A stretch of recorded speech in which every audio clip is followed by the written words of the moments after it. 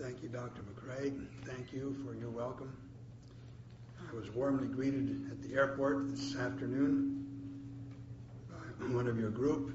I was told that the Maritimes are distinguished for their hospitality. And so far I think that's true. I'm waiting to see if something happens.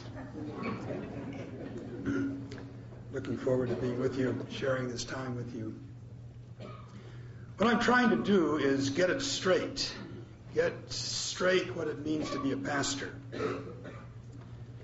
It's not easy. There are a lot of anti-pastor models around. When I became a pastor, I found I wasn't a pastor. And I started asking questions, looking around. I've been doing it ever since. William Faulkner once said that writing a novel is like building a chicken coop in a high wind. You grab any board you can and nail it down fast. Well, being a pastor is that way too. You get all the help you can, and when something comes by, you grab it. I've been ransacking the scriptures for years, looking for help, direction, counsel, in how to be a pastor. And somehow I missed Jonah. But about 3 years ago, I grabbed Jonah, sailing past in a high wind, and I've been nailing it down ever since, and it's been a wonderfully provocative story, message, life for what I'm doing, what you're doing. And Jonah is everybody's favorite. Children love this story. But adults are also fascinated by it. Outsiders who have minimal knowledge of our scriptures can understand a joke based on it.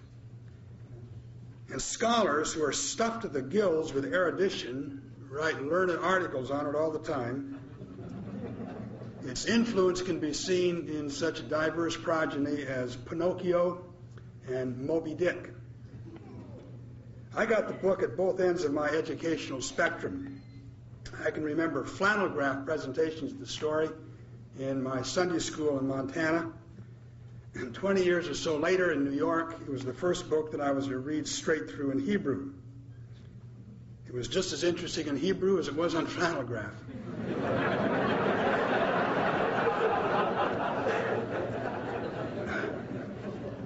One of the reasons for this enduring popularity of Jonah is that it is a kind of material that invites playfulness. The book of Jonah, in both content and style, is playful.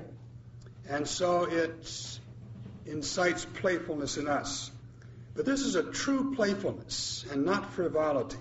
For there's nothing frivolous here. This is sober truth.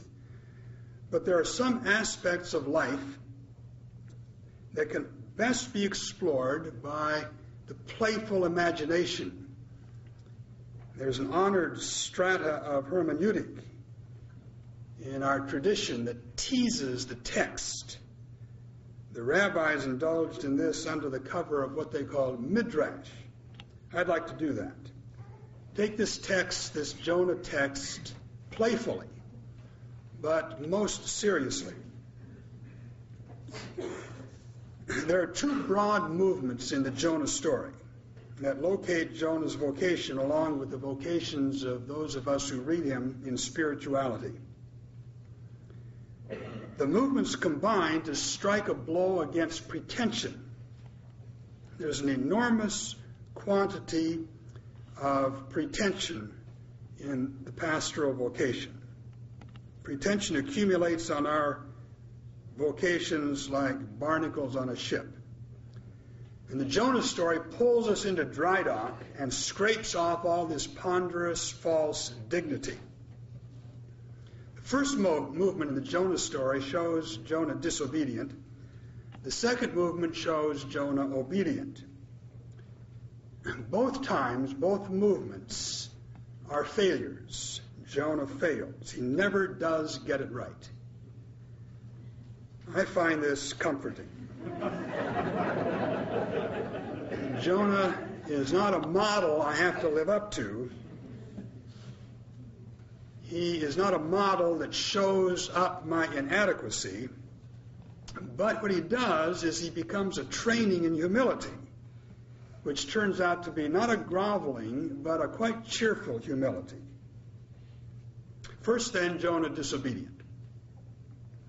When Jonah received his prophetic call to preach in Nineveh, he headed out the other direction to Tarshish. Tarshish is Gibraltar or Spain, some general, something exotic in that general direction, the jumping off place of the world. It was the gates of adventure. Jonah's journey to Tarshish is initiated by the Word of God. And this is vocationally significant. He doesn't simply ignore the Word. He doesn't stay in Joppa. He doesn't hunker down into his old job, whatever it was, anesthetizing his vocational conscience with familiar routines. He goes. An act of obedience, kind of. But he chooses the destination, Tarshish. Ironies abound in the pastoral vocation, and here's one of the most ironic. An irony repeated generation after generation.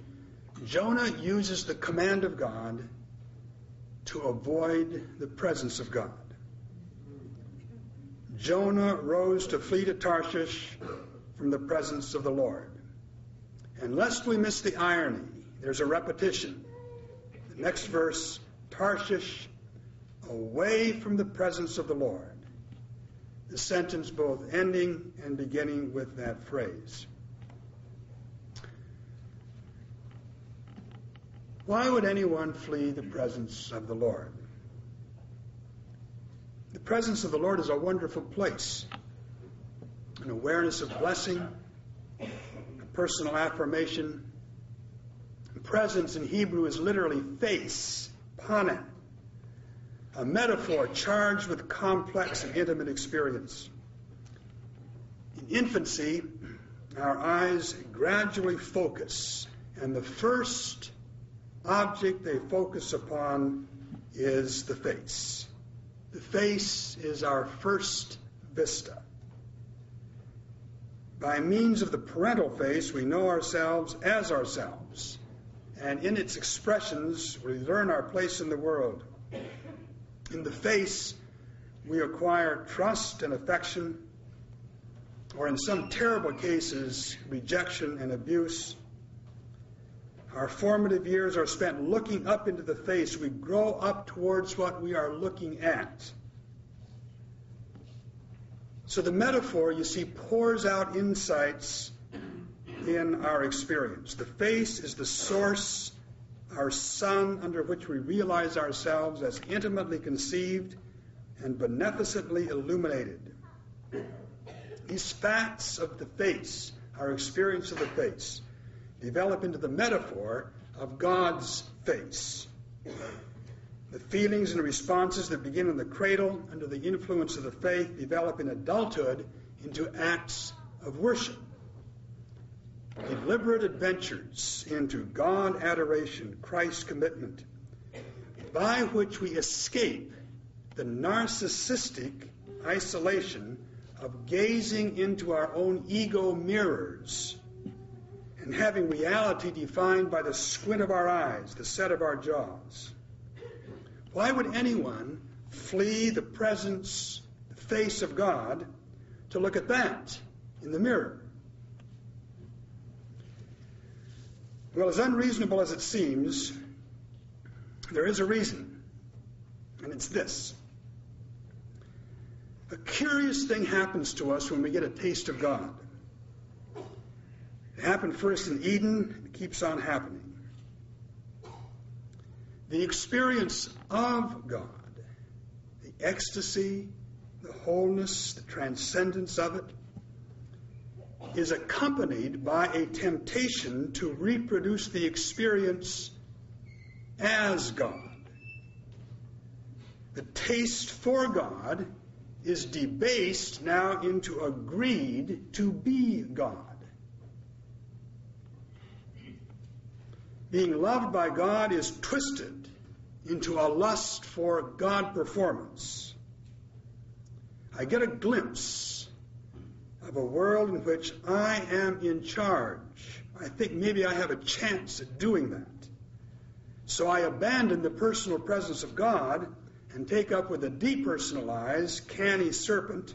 I flee the shining face of God for a world of religion that gives sanction to manipulating people and acquiring godlike attributes to myself. The moment I begin entertaining and cultivating the possibility of acquiring that kind of power, that kind of glory for myself, I most certainly will want to blot out that face. Flee from the presence of the Lord. Seek a place where I can develop pride and acquire power. Everyone is tempted to do this, more or less. But pastors have the temptation compounded for them vocationally. Pastors are provided a substantial constituency in which to act godlike. Unlike many other temptations that are associated with elements of morality, and so have visible, social, and physical consequences, this temptation is almost purely religious and effortlessly escapes detection, passing itself off as a virtue. If we speak the Word of God long enough and often enough, it doesn't take a great leap of the imagination to take up the pose of the God who is speaking the Word. And if that pose is reinforced by the admiring credulity of the people around me, and the benefits of power and adulation begin to accrue, I will almost certainly want to continue to flee the presence of the Lord. For that's the one place where I would be exposed as a fraud. And why Tarshish? Well, for one thing, it's a lot more exciting than Nineveh. Nineveh was an ancient site with layer after layer after layer of ruined and unhappy history. Going to Nineveh to preach was not a coveted assignment for a Hebrew prophet with good references. But Tarshish, that was something else. Tarshish was exotic. Tarshish was adventure. Tarshish had the appeal of the unknown, furnished with Baroque details from the fantasizing imagination. Tarshish, in the biblical references, is a far-off, idealized port. It's reported in 1 Kings that Solomon's fleet of Tarshish fetched gold, silver, ivory, monkeys, and peacocks. Wonderful. It was a distant paradise. Well, this exotic escapism is familiar enough to people like you and me. We're called by God to a task. We're provided a vocation. We respond to this divine initiative. But we humbly request to choose the destination. We're going to be pastors, but not in Nineveh, for heaven's sake. Let's try Tarshish. In Tarshish, we can have a religious career without having to deal with God. So it's necessary for someone to stand up from time to time and try to get the attention of all the pastors who are lined up at the travel agency in Joppa to get a ticket to Tarshish. And right now, I'm the one standing up. If I succeed in getting your attention, what I want to say is the pastoral vocation is not a glamorous vocation, and Tarshish is a lie. Pastoral work consists of modest, daily, assigned work. It's like farm work. Most pastoral work involves routines similar to cleaning out the barn, mucking out the stalls, spreading manure, pulling weeds. None of this is bad work in itself. But if we expected to ride a glistening black stallion in daily parades and then return to the barn where a groom, a lackey, takes care of our seed for us, we're going to be severely disappointed and end up being horribly resentful. There's much that is glorious in pastoral work, but the congregation as such is not glorious.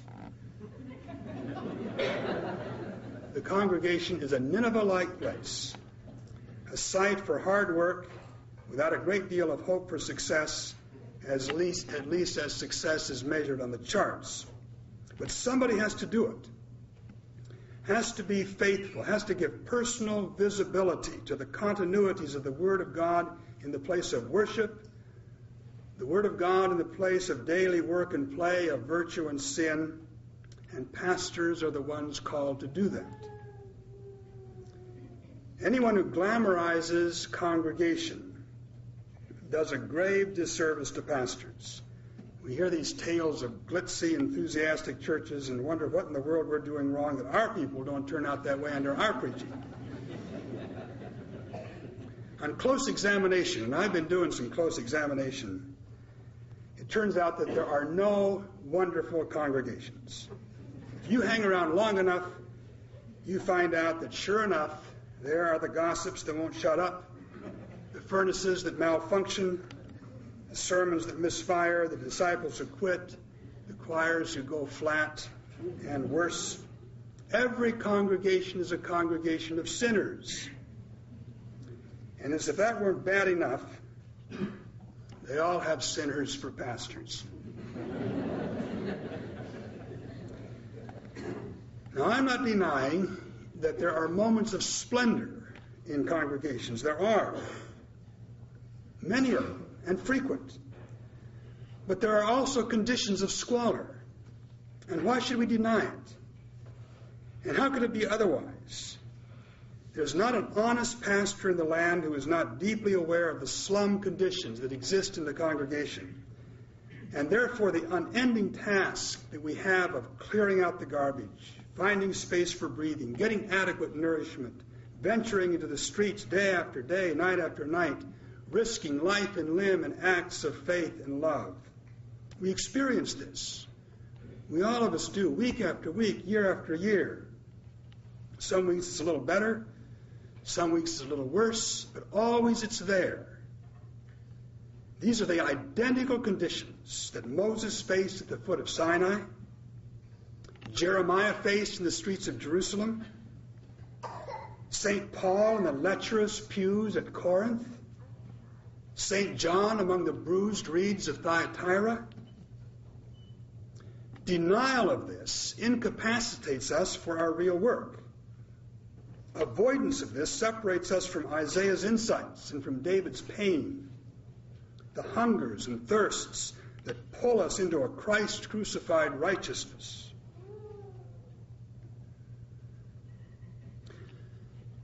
Propagandists are abroad in the land, lying to us about what congregations are and can be. They're lying for money. They want to make us discontent with what we're doing so that we'll buy a solution from them that they promise will restore virility to our impotent congregations. The profit-taking among these who market these spiritual monkey glands seems to indicate that pastoral gullibility in these purchase procedures is endless. And faced with the failure of these things, we typically blame the congregation and leave it for another. The devil, who is behind all this smiling and lacquered mischief, so easily makes us content with what we're doing. So we throw up our hands in the middle of it, disgusted, and go on to another parish where where our gifts will be appreciated, our ministry to the Lord will be honored. Every time a pastor abandons one congregation for another out of boredom or anger or restlessness, the pastoral vocation of all of us is weakened. When I began my pastoral ministry in my present congregation, I was determined to stay there for my entire ministry. I was 30 years old. There was nothing particularly attractive about the place at the time. It was a cornfield. But I'd been reading St. Benedict. And I was pondering a radical innovation that he had introduced that struck me as exceedingly wise. In the community of monks to which he was the abbot, he added to the 3 standard evangelical counsels, poverty, chastity, and obedience, he added a 4th counsel. He added the vow of stability. In St. Benedict's century, which was the 6th, the monks were on the move. The monastic movement had started about 350 years earlier in Egypt. A few solitary men and women seeking a holy life. Through the years, this movement of monks, of solitaries, hermits, attracted to its ranks hundreds of men and women who wanted to live lives in such a way that they would redeem the world, save the age. From its beginnings, as a loose gathering of hermits around some outstanding exemplars of prayer and austerity, the monks started developing communities of prayer. And there were foundations that were being made all over the Mediterranean, Syria, Egypt, North Africa, Greece. Basically, the monks were not group people. They didn't sit easily to rule. They were spiritual anarchists, most of them. In the 3rd century, Pachomius had written a rule for community living. He gave a kind of semblance of order to these bands of intense and ardent seekers after God. These vows of chastity, poverty, obedience disciplined these men and women into powerful agents of social action and contemplative prayer. They really were remarkable groups of people. As they learned to live together, they developed high-energy communities. But their latent anarchism, combined with their quest for the very best, made them liable now to a new kind of spiritual wanderlust. It was not unusual for monks to set out for another monastery, supposing that they were responding to a greater challenge, attempting a more austere holiness. Pretty hard to be holy when you're living with this group of people. But just across the desert, 20 miles, they could do it. These quests were always a little suspect. Was it really more of God that they were after? By Benedict's time, this restlessness was widespread. They always called it spiritual questing. When the monastery in which the monk lived proved to be less than ideal, he or she went looking for a better one with a better abbot or priors, more righteous brothers or sisters. They thought if they just got into the right community, they'd have a most effective prayer life, most effective ministry, and Benedict put a stop to it. He introduced the vow of stability. Stay where you are. Well, I was in my first years of pastoral vocation, and that seemed to me to be wise counsel. And I took it for myself. I had earlier been inducted into the pastoral career system.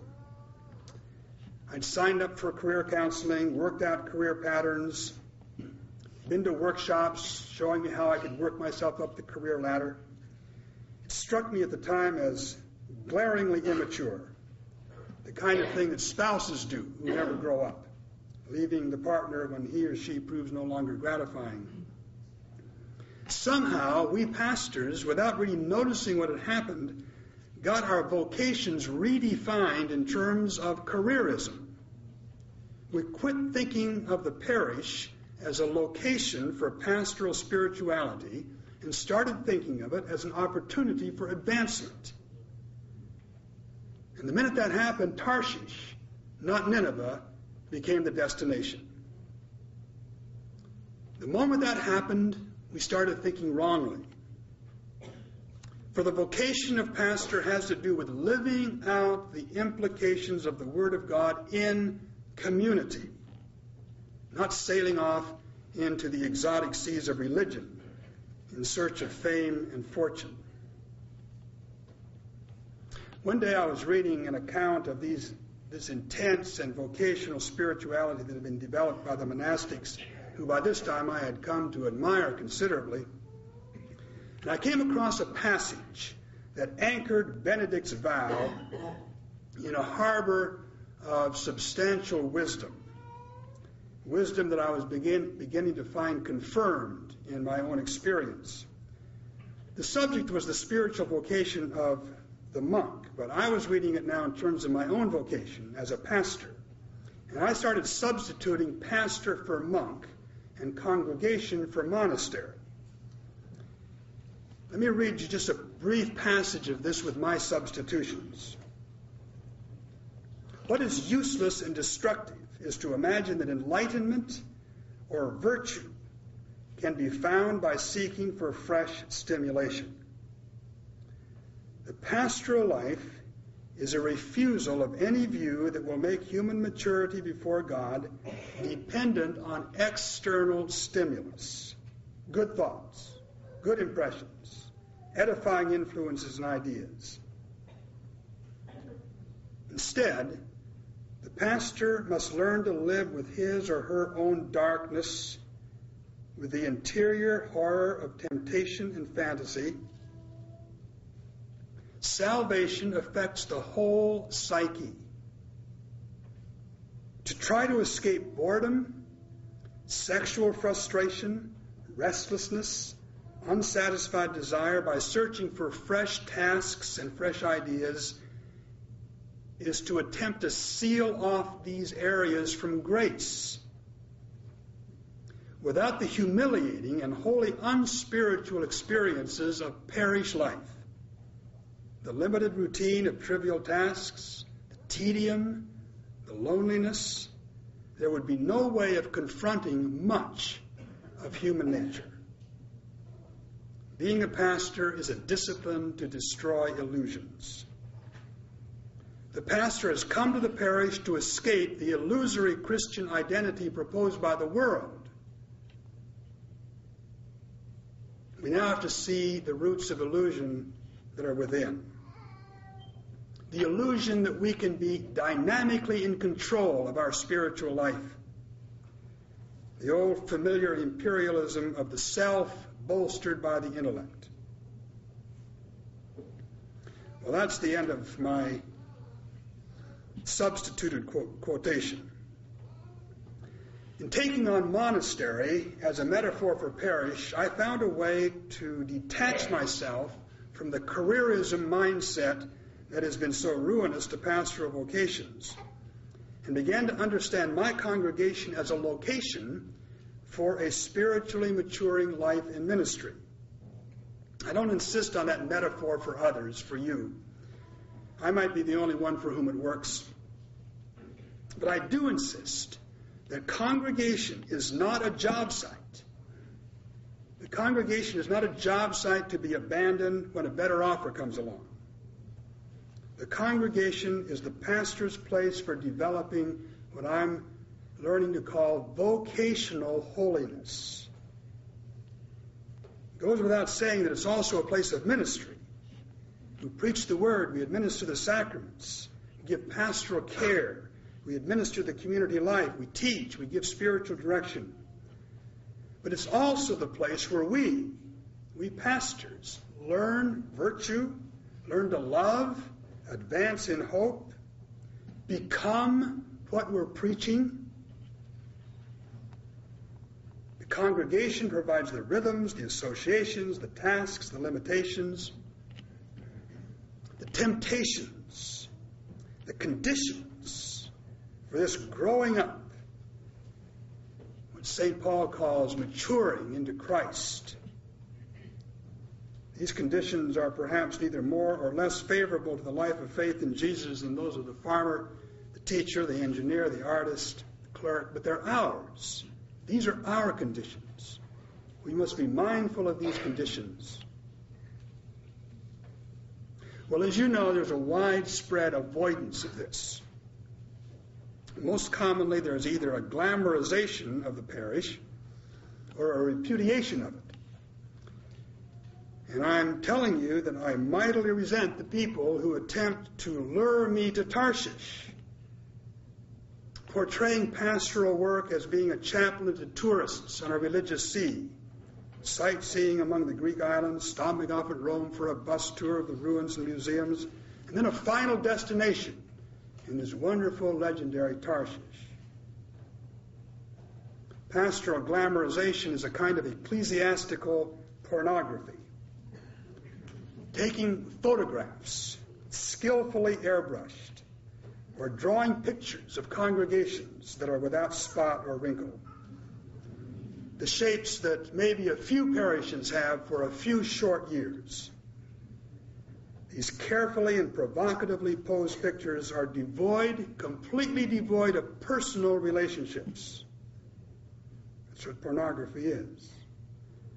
The pictures excite the lust for domination, for gratification, for an uninvolved and impersonal spirituality. My image of the desire of a congregation was shaped by just such pornography.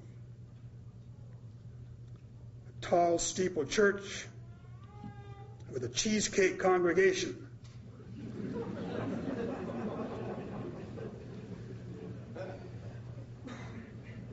And it's a little bit dismaying at this time in my life to tell you that even though I quit years ago, quit looking at the magazines, quit lining the walls of my vocational imagination with those pictures, I'm still vulnerable to the seduction. That's parish glamorization. Parish repudiation takes a different line. It's more subtle. It's often done by imagining alternate structures. How many of us, at the end of a hard day, visiting people who didn't want to be visited, start dreaming of a retreat center where only hungry and thirsty people come, or of forming an intentional community where only highly motivated people are let in, or of escaping to some academic place where the complexities of sin and the mysteries of grace are no longer vocational concerns, where they're replaced by the still formidable but more manageable categories of ignorance and knowledge.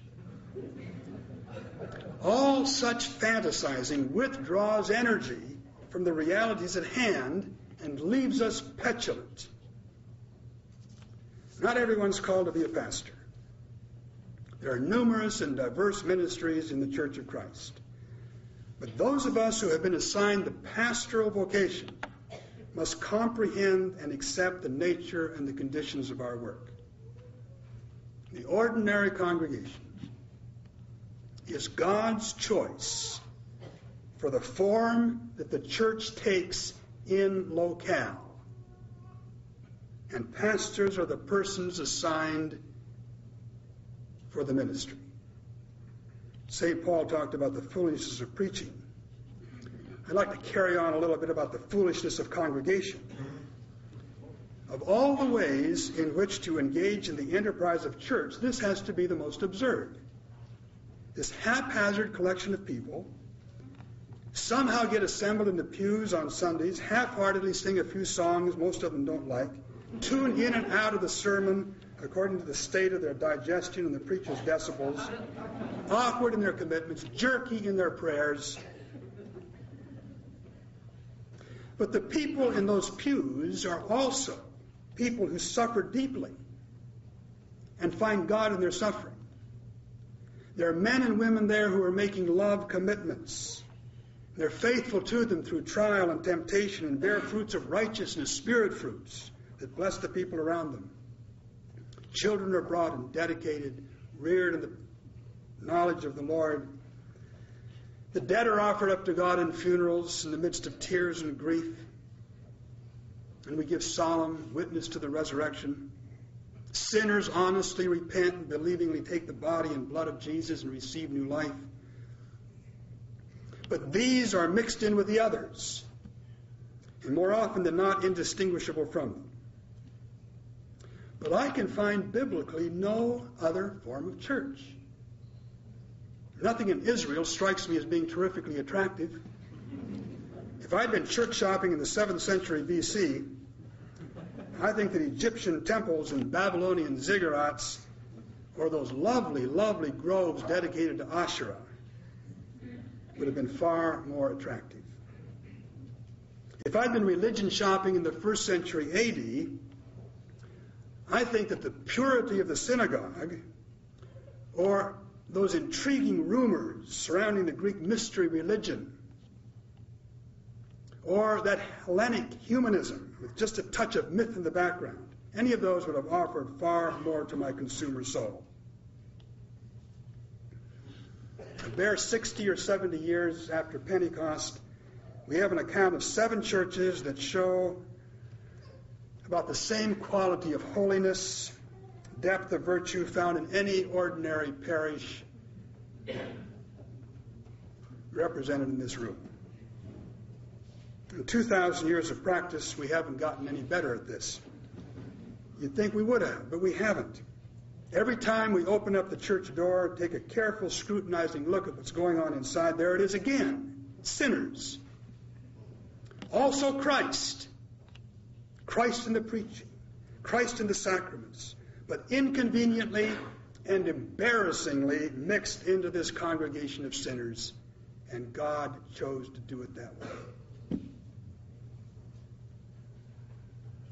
So it's to be expected that in these situations there are going to arise rather frequently certain persons with designs to improve matters. They plan to purify the church. They propose to make the church something that can be an advertisement to the world of the attractiveness of the kingdom. With very few exceptions, these people are or soon become heretics, taking control of only as much of the gospel as they can manage and apply to the people around them, attempting a version of church that's so well behaved and efficiently organized that there'll be no need for God. They abhor the scandal of both the cross and the church. They'll have nothing to do with the congregation in Nineveh. They're going to sail to Tarshish and start fresh, clean, gloriously. And I'm saying that it's the very nature of pastoral vocation to embrace this scandal, accept this humiliation, and engage in the daily work immersed in it. Not despising the shame, and not denying it either. To listen to many pastors talk when they're away from their parishes, I think none of this was true. Conversations that feature wonderfully glowing stories about successful programs and slick conversions. I used to hear those stories and read those books and be impressed.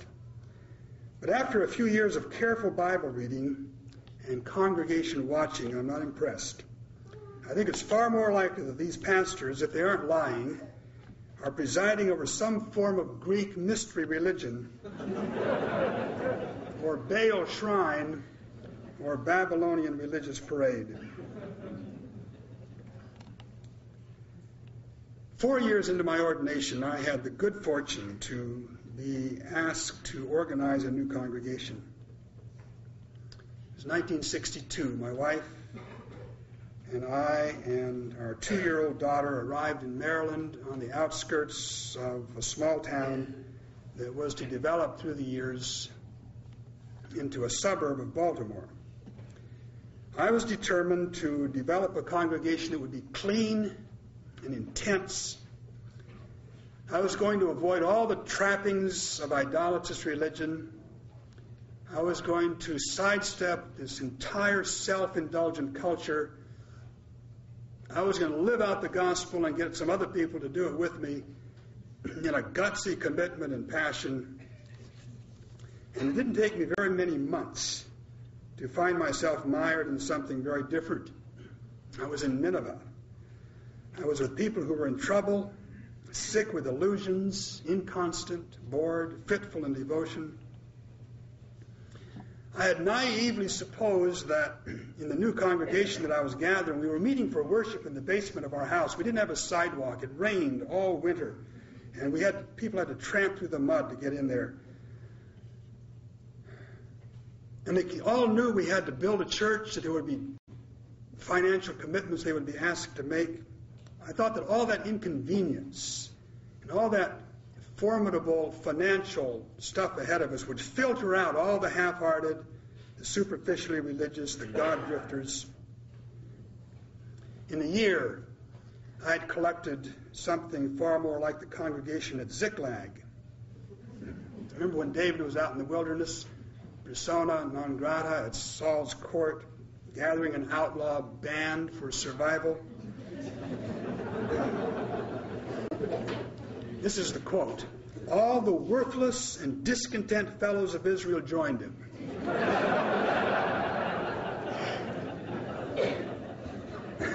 And they ended up establishing a base in Ziklag. Well, that was the biblical name for what I looked out on Sunday mornings. I got the people who didn't fit in ordinary congregations, the misfits, the malcontents. So I had to revise my imagination. These are the people to whom I'm pastor. They're not the ones I would have chosen, but this is what I was given. What was I to do? Master, someone sowed tares in the night.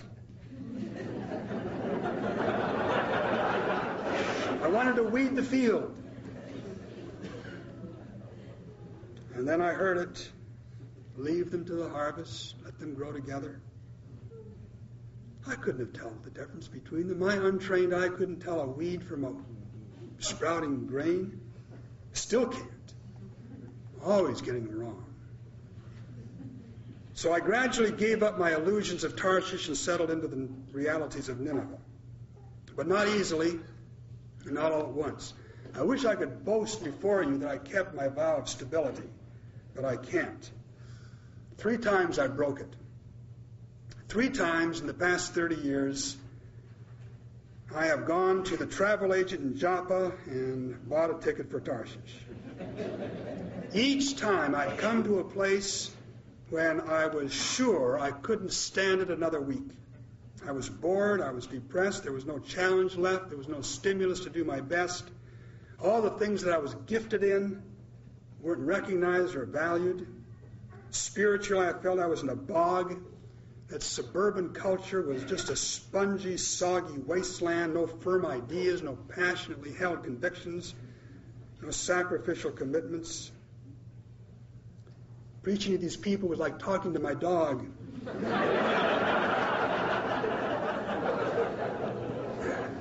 They responded to my voice with gratitude. They nuzzled me. They showed me affection. But the content of my words meant nothing to them. The direction of my life was meaningless. And they were easily distracted. They were always running after rabbits or squirrels. And when that happened, I knew infallibly that I was in the wrong place. I was a pastor, for God's sake, with the eternal gospel on my tongue and the radical love of Christ in my heart. And here I was surrounded by these nice people. They were very nice. They were nice. They were kind to me. They've always been kind to me. They're friendly, appreciative. But their lives are shaped by comparative pricing and commercial comforts. And they didn't match any of the pictures in the travel posters that I'd seen on Tarshish churches. So I decided to leave for Tarshish. I read the travel folders. I don't know what they do with the Baptists, but in my denomination they're called church information forms. I bought my ticket. That's called activating your dossier.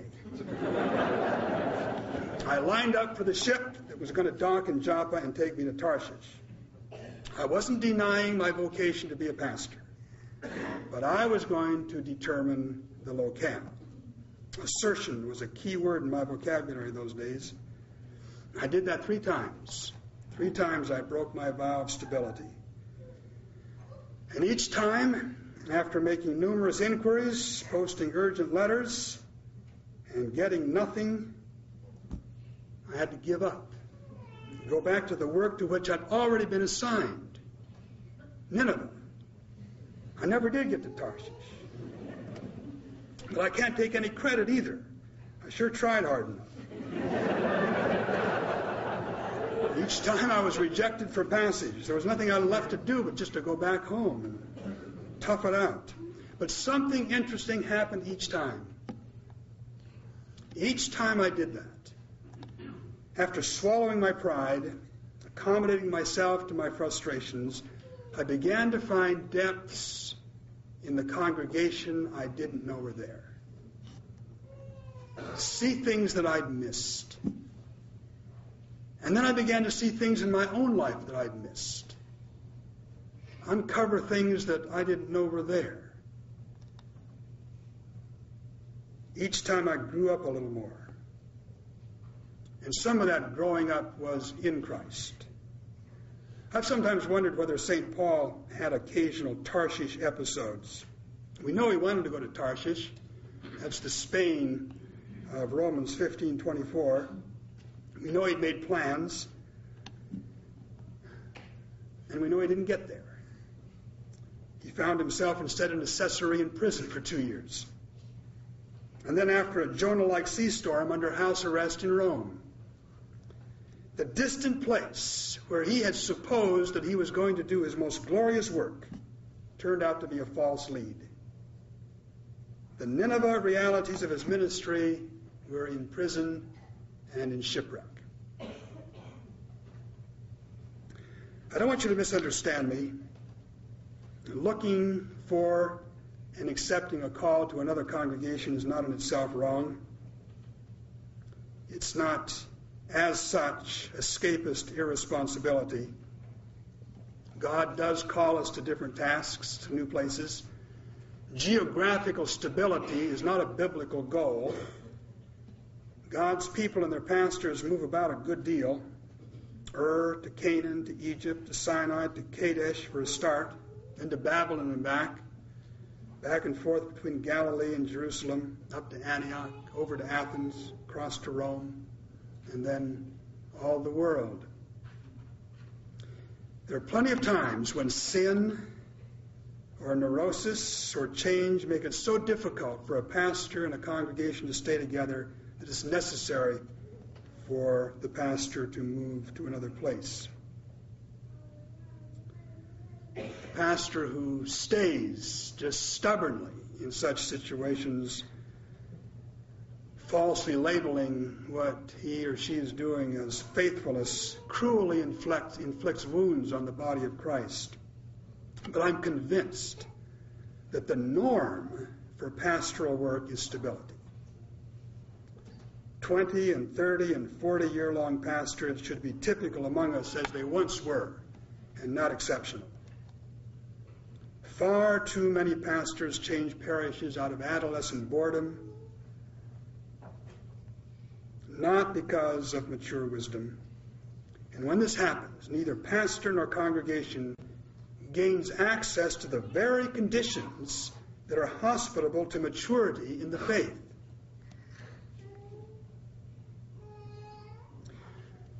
The first movement in Jonah is a movement of disobedience. The second movement in Jonah is a movement of obedience.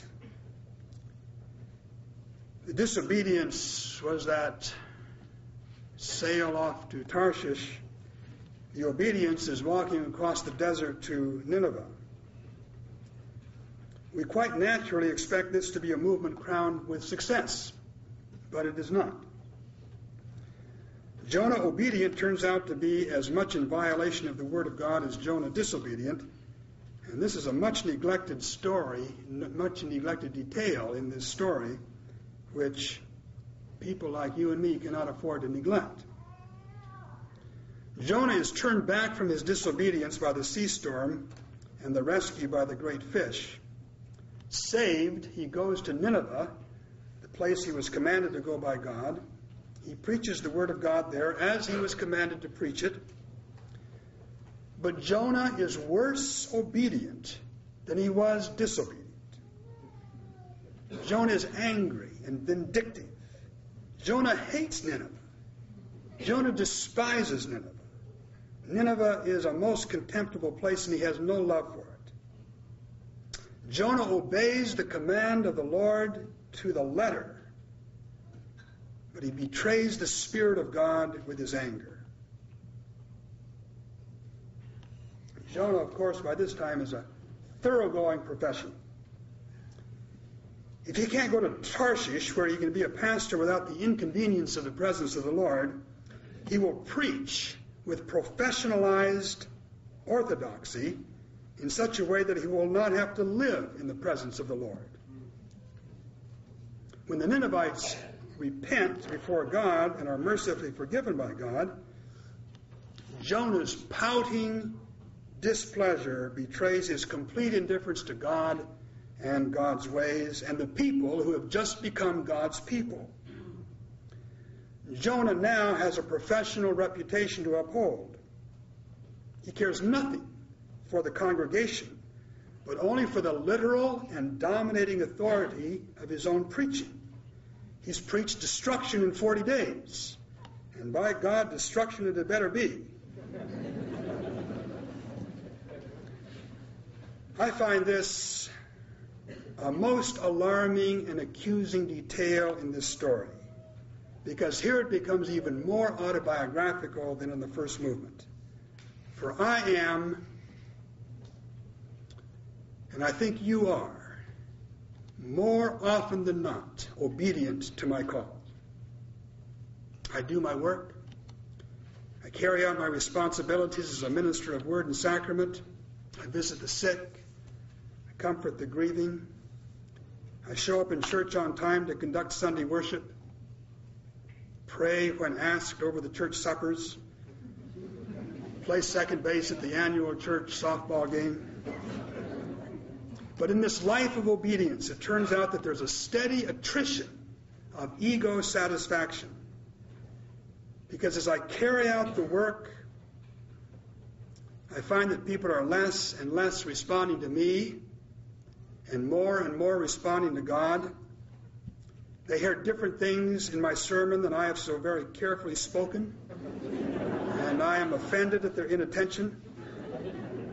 They find ways of being responsive to the Spirit of God that don't fit into the plans I made for the congregation, which, if they would only cooperate, would not only glorify God, but redound to my credit as a first-rank leader.